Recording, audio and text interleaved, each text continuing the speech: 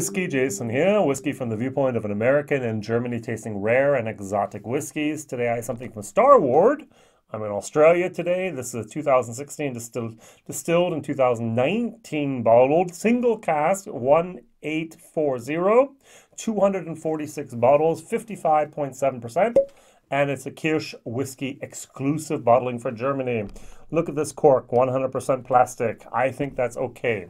So, what's really interesting is the fact that this was bottled in 2019 and it's now the end of 2020, and this bottle just hit the market, in Germany at least. Did it take that long to get over here? Probably.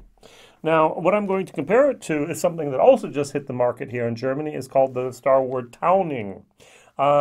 This is something that was in November of 2019, around the world, 4,000 bottles, a 0.5 liter, and the towning is actually here not from Portugal but from Australia.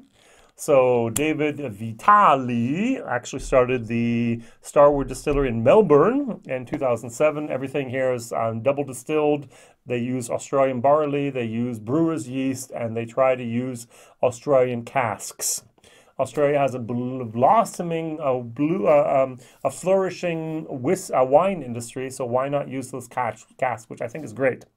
Now, there's two things here that I'm a little bit anxious about, worried. First of all, the word towning, I think of port from Portugal. And actually here, this is from the Ilumba, that's Y-A-L-U-M-B-A distillery, and distillery winery actually in Australia, where they get half of their barrels and the other half of the barrels they get from the cooperage. So this is not from that area, and it's very evident as well with this bottle. This is actually a first fill Apera barrel. Do you know what Apera is? Neither did I. So back in September of 2010, back in September of 2010, the Australian wine industry was so gracious to stop using the word sherry for products distilled, or sorry, we don't distill sherry, for products made in Australia. So that is actually a geographical indicator. You cannot have Parma, you cannot have many champagne. All those words are only for special regions, special products. And so the Australians decided not to use the word sherry anymore, and they started calling it Apera, which I thought was very, very interesting. So I'll read the label here. It says Australian whiskey, yay, single cask release, yay, 55.7% ABV, single malt, filled 2016, number of bottles 246, not that many. So this whiskey has been fully matured in a unique first fill Australian Apera 225 liter barrel number 1841, and bottled at cask strength exclusively for Kirsch import. Now, every first fill single barrel is unique, isn't it? All right, very good. So now, I think it's very interesting to compare these two. I think Starward is doing great things. I love the concept of, hey, let's use products from Australia. Let's use the barley from Australia. Why do we don't need to import barley from Scotland to Australia. Australia has their own little corn. There are little grains that they like to grow there. They have wonderful, wonderful wines in Australia. I'd rather have an Australian wine than a German wine any day of the week. And so why not use those barrels, because they're there. And David Vitali was actually inspired by Mr. Lark in Tasmania to do this. If you look at the color here, this has a little bit of a darker color. This has a little bit more of a bronze. This should be more of a tawny, and this should be more of a Apera. So, on the nose, now I do get something called sherry, but I would say it's more of a mix between a oloroso. I get a little bit of that typical spice, but I'm also getting something more along the lines of a leather, a very fresh leather. There's a little tiny touch of a red wine moment. I don't know where that came from. And it is the alcohol is 55.7%. It's like, oh, really? Nah. And I'm getting something which is very, very sweet. Sugary, caramel, toffee, sweet. So it says here, and I'm really not getting this, caramelized. Yep, got it. Pears, orange, apricots, and hints of roasted nuts. Ah, yeah, I get the nuts. All right. Huh. I just read the second part, and I've never done that before. Let's see if that now influences my tasting notes. Cheers.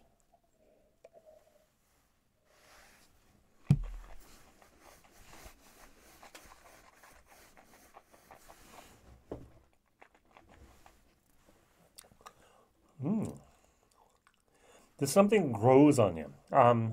I did not like it the first time I tried it, and the second time I tried it, I was like, oh, that's better. And the third time I tried it, I was like, oh, that's interesting. The fourth time, I was like, wow, there's a lot there. It's complexer than I thought it was. There's this beautiful, beautiful sweetness. It's almost like a peach cobbler type of sweet. Have you ever had a real peach cobbler from Georgia? It's so rich that you can, it's almost like a pecan pie moment where you can eat one slice and then it's enough. And a good, really great peach cobbler has that same effect with me, at least. It's like, okay, I'll have that little bit and then second, no thank you.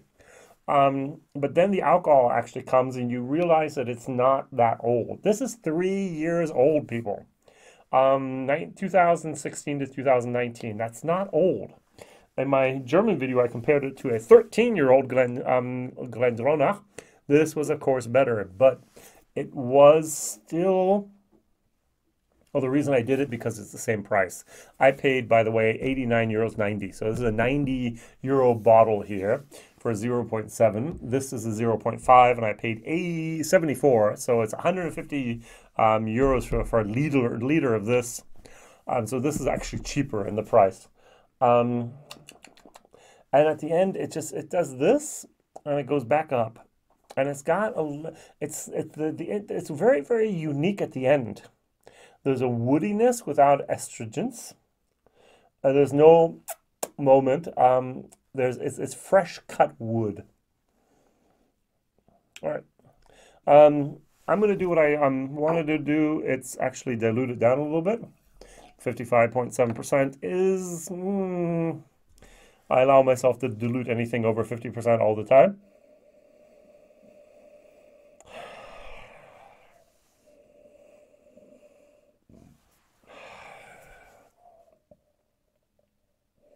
Sweet wood, sweet potatoes, cherries, honey, malt. So the sweet potato is there, but it's not distinct. It's like a sweet potato French fries. A little bit of has to be fried sweet potatoes. Very thin sweet potatoes, very fried.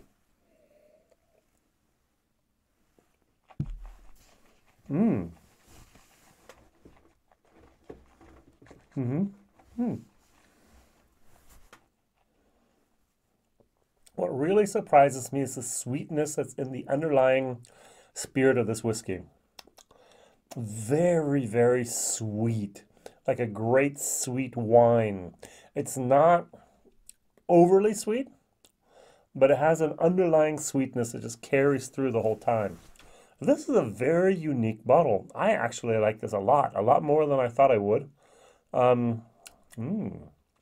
Now, by the way, the Tony, I'm not a great fan of the Tony, by the way. So what happens is you have a nice little moment, and then there's a lot of alcohol, and then at the end it just kind of tapers off again. 48%, by the way. Very unique barrels were used here. A lot of wood in both of these. I'll talk about that in a second.